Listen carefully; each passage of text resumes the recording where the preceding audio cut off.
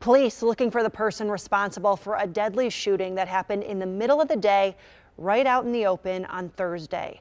Our Tony Atkins learned more about the 59-year-old victim and spoke with some of his friends. A very sad day for the Riverwest community after it lost one of its own voices just a few days ago. Bernell Trammell ran Expression's Journal. He was also a strong protester within the community. Police say he was shot and killed outside of his publication just a few days ago.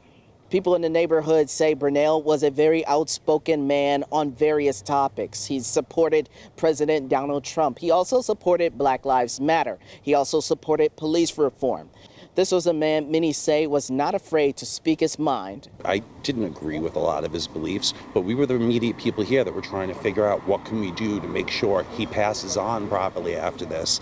I also had a chance to speak with people in this neighborhood, obviously, as you can imagine, very distraught about the unexpected loss of life. We lost a man who cared about people, even if they were different than him, especially different than him.